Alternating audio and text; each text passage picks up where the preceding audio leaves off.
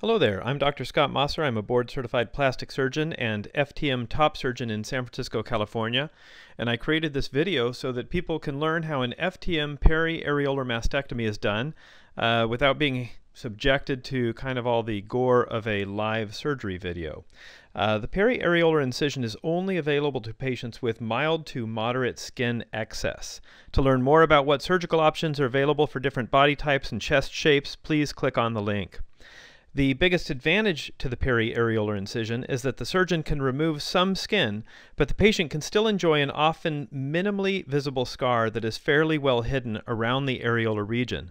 We do this by removing sort of a donut shape of skin, which you'll see in a second. So let's get started. So the first thing that is done is resizing the areola to the standard male size of 22 millimeters.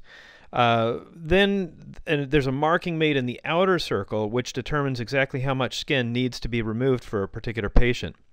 These two circles create something of a donut shape, and all of the outermost skin of this donut, which is the epithelium, is very precisely removed, leaving behind the deeper layers of the white dermis of skin. So to get the breast tissue out, a small curved incision is made within this region of the dermis, and sometimes I perform liposuction, though often I'm able to get all of the edges of the tissue clean and the contour excellent through just directly removing the breast tissue. So liposuction is a sometimes yes, sometimes no. The breast tissue is then removed, and though it's simplified here, this is the most challenging part because the surgeon not only has to work through this tiny little hole, but also has to leave behind a very uniform thickness of fat beneath the skin so the chest will have a smooth and nice symmetrical result.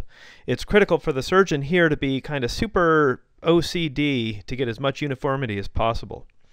And then we get ready to tighten the skin. The way the skin is tightened is called the purse string, which means a stitch is hidden beneath the skin and weaves back and forth, much like the string in an actual coin purse, which draws the outer circle down to match the size of the inner circle, as you see here. So if one were to imagine doing this with fabric, you could imagine that an outer circle being drawn down could result in some circumferential pleating, and that might happen with a periareolar approach. As a matter of fact, it's the major downside of this surgery for patients with more skin excess.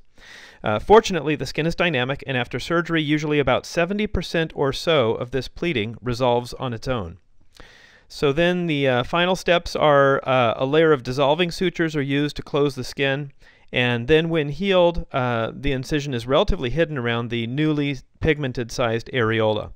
One small thing that is not present in this video is that for the vast majority of periareolar incisions, drains which reside beneath the skin and come out directly through that same incision are usually placed and stay in place for about 6 days.